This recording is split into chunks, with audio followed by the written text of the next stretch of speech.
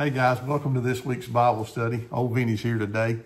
Maymay mentioned something to me about you guys, want me to talk to you guys about your perception is your reality. So I got to thinking about it and looking at this particular devotion, I think I can get my point across with it. The devotion today comes from the Jesus Calling book. You know, I love that book, and I think more times than not, it speaks to me about what's going on in my life. And it may not be what's happening in your life, but I want to share this devotion with you today. But before I do, I want us to pray together, all right? So let's pray. God, thank you so much for this day. I thank you for your blessings. And I thank you, God, that when I'm weak, you are strong. Lord, I know that there's a lot of people watching today that are looking for something that they can't seem to find in this world that we live in. So God, I pray that today you'd help me show them you. And I ask God to be a blessing to their life today. For I ask it in your precious son's name, Jesus. Amen. All right, let's talk about it together. The writer here starts out by saying, don't be so hard on yourself. And that speaks to me because I can beat myself up better than anybody in the whole wide world. When I do something wrong and I make Maymay mad, or I make somebody else mad or something, I'm a lot harder on myself than they are on me because I just beat myself up. And you may struggle with that same kind of thing. I didn't really realize it till I read this, but it's a pride issue when I'm so hard on myself. Listen to what the writer says. It says, don't be so hard on yourself. I can bring good even out of your mistakes. Your finite mind tends to look backward, longing to undo the decisions that you've come to regret. Listen to this line. This is a waste of time and energy, leading only to frustration. Instead of floundering in the past, release your mistakes to me. Look to me in trust, anticipating that my infinite creativity can weave both good choices and bad choices into a lovely design. Now, how am I going to tie that into perception as reality? Well, think about this. How you see yourself and how you see the people around you affects the way you do things. If you have this thought process in your mind about how somebody feels about you, including how you feel about yourself, it affects everything you do. Sometimes people might send you a text message, and when you read it the way you're thinking, and then you get mad for what they said when they might not have meant it the way you took it at all. That's why I always encourage people not to text one another, because there's no emotion in a text. My perception of how that person feels about me affects how I think about it and how I perceive it. And that's the issue. The same thing is true with our relationship with God. If we think that God is sitting up there going, oh, they did it again, it affects how we act.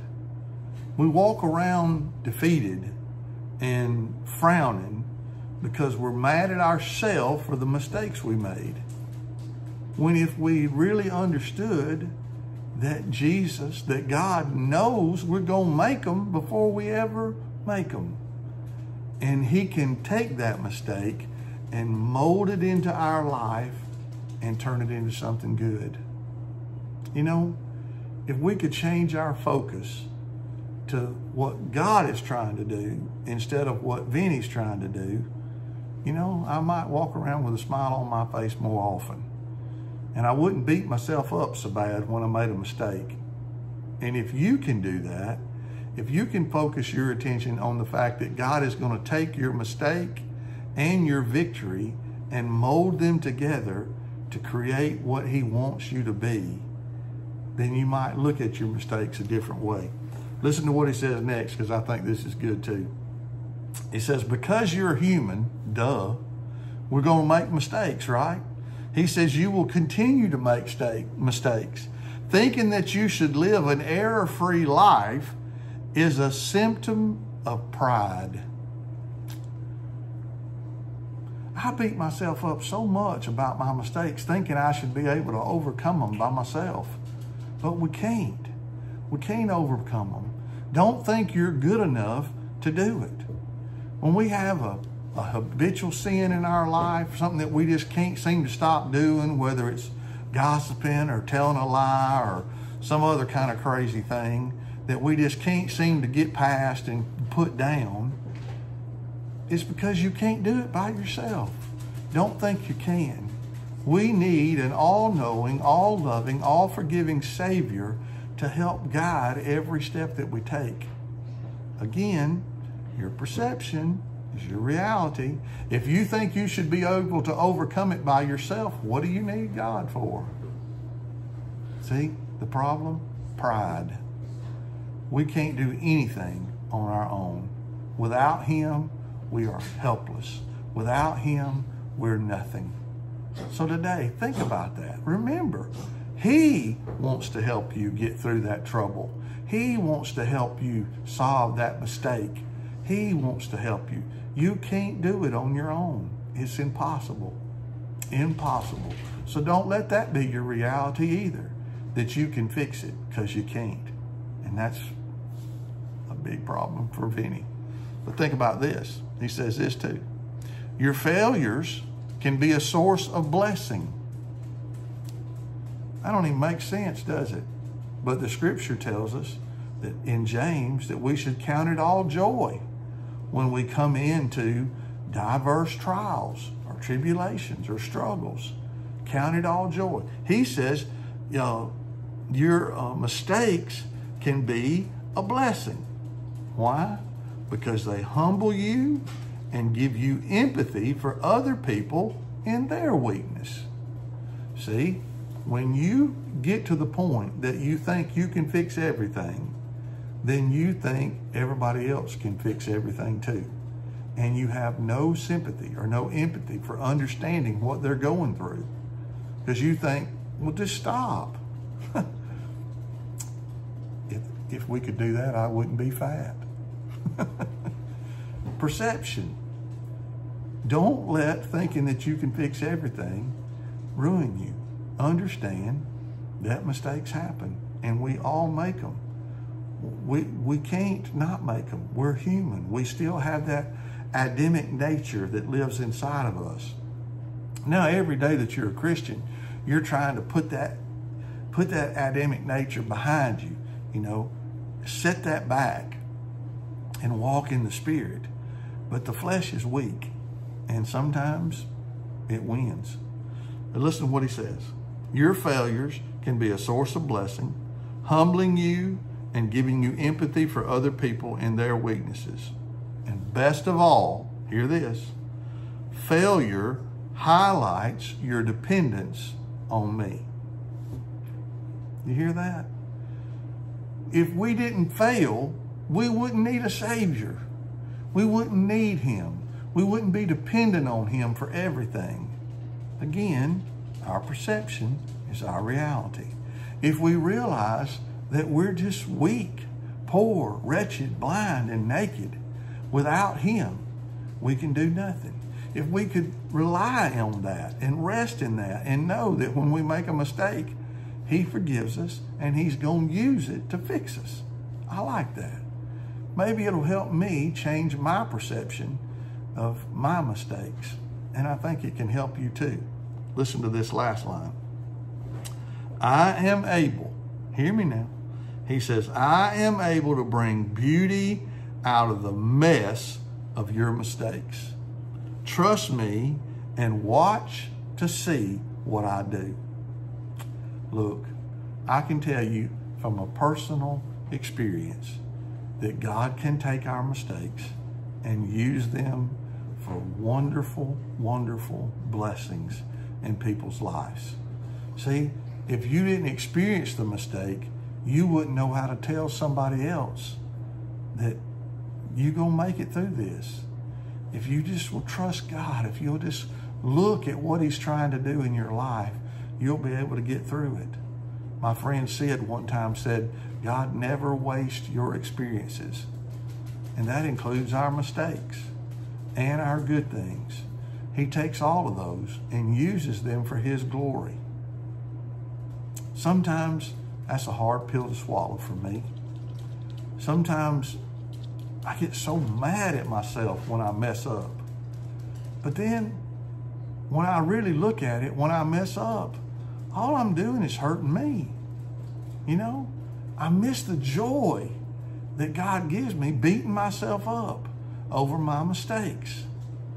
When if I would just accept the forgiveness that he freely gives to me, if I would just accept that and know that he has a plan and that he is going to use all of my mess to make something beautiful from my mistakes and from my successes. God wants to use every part of you to turn you into the beautiful creature that he created you to be. We just have to trust him. Don't let the need to be perfect destroy you. Trust God. When you make a mistake, confess it. Ask him to forgive you. The Bible says in 1 John 1:9 that if we confess our sins, he is faithful and just to forgive us of our sins and to cleanse us from all unrighteousness. That's a promise that God made to us. So when you make a mistake, confess it. Don't walk around with it. Don't beat yourself up with it like a big club. Just ask God to forgive you for it and set it down and watch what he does with your mistakes. Because he promised us that he'd make good things come out of those. Listen, he says this, trust me and watch to see what I will do. And then as always, that gives us a few scripture references to encourage us along the way. And the first one, wouldn't you know, Romans 8:28. It says, and we know that all things God works for the good of those who love him and who've been called according to his purpose. Good things, bad things, he can take all of them and turn them into something good. That's a good word, Romans 8:28.